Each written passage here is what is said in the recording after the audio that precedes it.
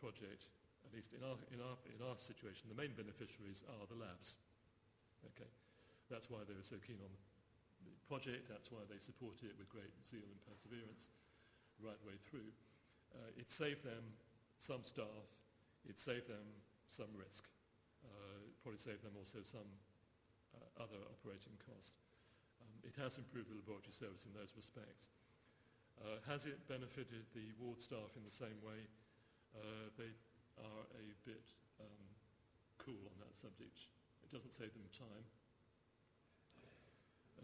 May save them some risk. There are 1-2 downsides I'll mention in the feedback coming through to in a moment. Phlebotomy also I'll come through to in a moment. This is like a three-way story. It's between the person who makes the request, which may be on or off the ward, the person who's collecting the sample on the ward or sometimes in the vicinity of outpatients, and the labs.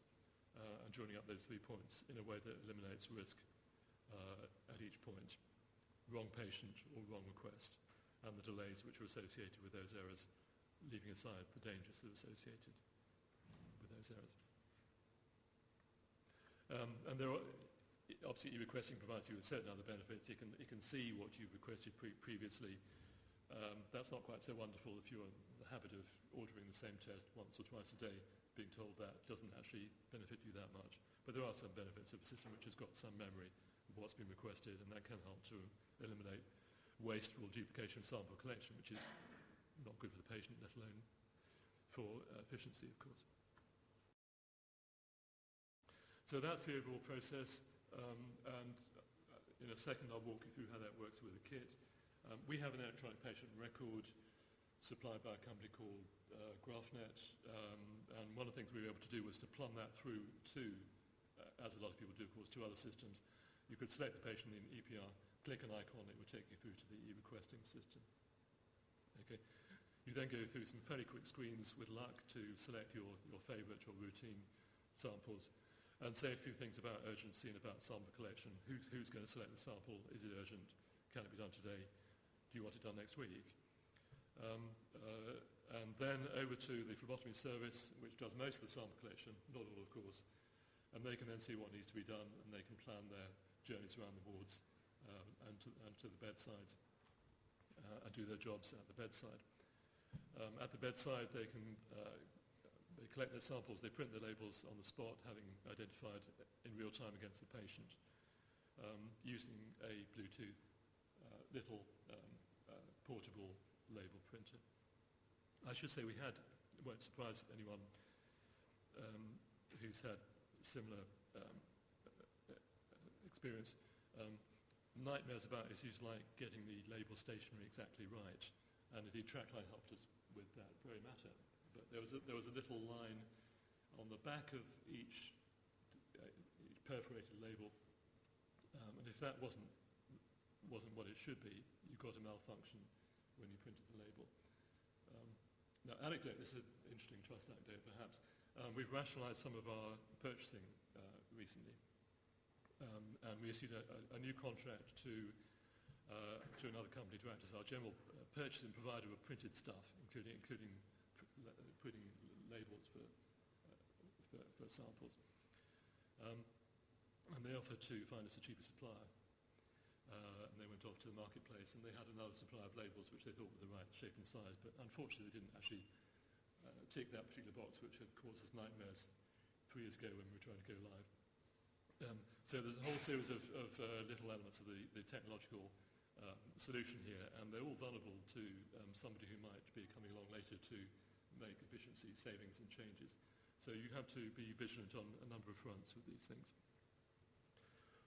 So having done that, you will then be able to pull out the request, go to the patient, identify what's been asked for, identify the sample type, identify the container type, and then when you finish, get a label printed, which will be the right label for that sample and for that container. That will then go down to the laboratory reception, as we'll see in a moment.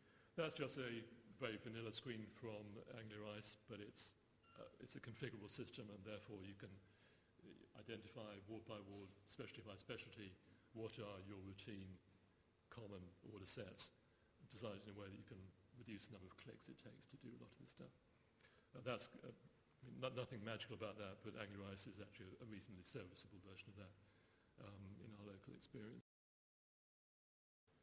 Again, sorry, this is training your eyesight a little bit, but that's the important part of the phlebotomy planning process. The phlebotomy manager opens this up and they get a list of what they need to do on a daily basis for phlebotomy sample collection on each ward. And they got the opportunity to have particular instructions relating to issues about any particular sample collection that needs to be done. That's the way it works with some volunteer medical staff illustrating it at the bedside. You point your MCA down at that angle and that will then scan the barcode on the patient's wrist. Okay. Is that ideal for, in terms of ergonomics? I'll come back to that a little bit further, but for the phlebotomists it works. And take-home messages, phlebotomy like the system and phlebotomy team seem to have benefited from the system. We think it's improved our phlebotomy service, and that's quite an important thing to trust. Then you've got views looking, again, this is from the phlebotomy side, you can see what requests have been made and what containers are required for each sample. Down there you've got a phlebotomist, member of the team, who's doing his planning process in his office. That's the label that you get, and there are clearly some safety advantages in not printing them before you go to the bedside in terms of the probability of getting the right label. And that's one of the key points about this. The point about the barcode is that the barcode can be scanned at reception. That saves time, that saves error, and that allows additional automation possibilities. So this is the contrast, beauty contest, if you like, between the national programme and our local solution enabled by part of the national programme. The way it works, we understand, correct me if I'm wrong, at certain sites, is that you do your requests, and then on the ward they'll get printed out at the nursing station in a big pile for somebody to pick up and take to the right patient to the right place. The requests and the labels are printed on the same sheet. Okay. There is some element of risk associated with that process. In our situation, they're only printed when you get to the bedside, and only after you have identified the patient positively, obviously not only by technology but also by the standard 4 questions that you ask them if they are conscious at the time, and which are standard operating policy. Okay. So this describes roughly where we've got to. I'll just recap. We've done imaging requesting and a number of other service requests, for that matter, as well as diagnostic laboratory test requests. Still to be done outpatients, and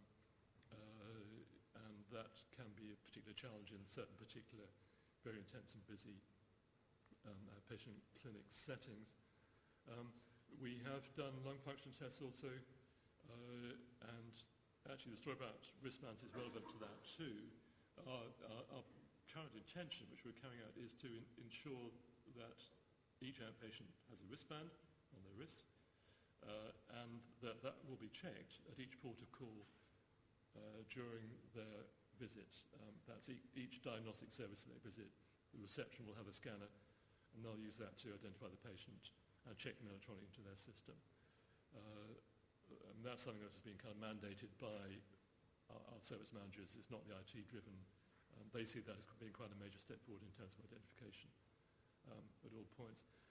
Blood product requesting and administration, we've been dreaming of for about 3 years, and we haven't yet got a solution that looks entirely right. There's a kind of 3-way choice at the moment between our intensive care system, ISIP, from the Philips CareView.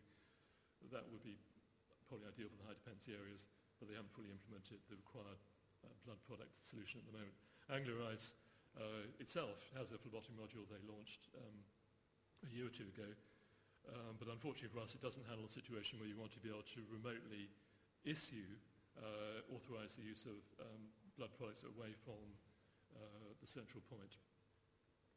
What we want is you've got fridges in theatres, you've got fridges in intensive care, etc.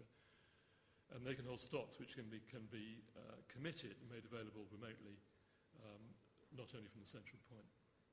The other well-known product, forgive me forgetting their current name, Olympus, Oxford Radcliffe's their star site, they've got quite an impressive solution there. There are issues about the integration of that with other trust systems. So we haven't actually carried out one of our dreams that drove this entire thing, which was joining up the entire blood product cycle. With time, I'm sure an available solution will become mature and able to be deployed. So what were the challenges? Well, almost every part of the technology, every stage of it, there were issues getting it right in the first instance. Scanning, the issue with scanning is that not all of our ward staff have taken the MCA. Sorry to say. There have been 1-2 issues with the MCA. Some have been resolved over a 3-year period. But in some cases it's taken about 3 years to resolve all of those issues. Some of the firmware features in the MCA were not quite as robust, not quite as mature enough for live clinical use without mishap. That's very substantially improved within the last few months, actually. There are some issues with the MCA we've got to this day, regrettably, very infuriating for us, and we sometimes think it's those Luddites on the wards, nursing staff who kind of sort of decide to blame the IT for difficulties of daily work. But there are some issues which ward staff have taken to only moderately well, and there are quite surprising issues to us, like the fact that staff find it hard to actually put the thing back into its docking station correctly in such a way that it will recharge. That might surprise an IT professional. Our ward staff are not dumb. They're obviously technically proficient in many respects. They're often using IT in multiple ways on a daily basis.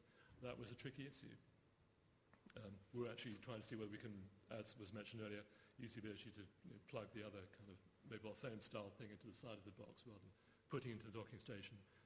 But we have a variety of problems and complaints of that sort. And another one is the ergonomics of the scanning. The wristband with the MCA device doesn't happen to be particularly liked by many ward staff.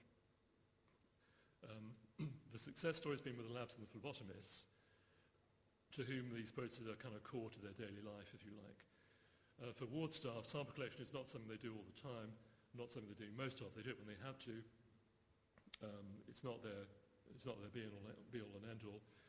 And therefore there are things that they don't find quite so easy when they do it on an occasional basis, and they haven't taken to the MCA in quite the same way for that purpose. They find this style, if you've got a patient who's rather awkward, you've got to reach across the bed, etc., or the barcode's not pointing in the right direction, it's just that bit more awkward. So we've got a few areas who have more or less kind of demanded that we are given an alternative. Not all, but some. And for some, we've recently offered them an alternative, which is actually a netbook with a handheld scanner and a similar Bluetooth label printer goes with it. So a little combination of technology in those 3 items. Oh, and the trolley to put them on, and at their request also a security cable to attach the netbook to the trolley to minimise the likelihood of it being nicked, which is a big worry to ward staff. We've not had a single MCA stolen, by the way, in 3 years.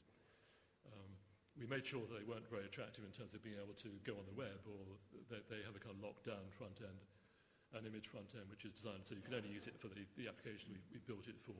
You'll find it rather hard to walk off into the street and use it for any other purpose. And we haven't lost any. We did actually lose one netbook within our first month of deployment of netbooks. Trusts obviously are looking into this issue at the moment. But for some people, the MCA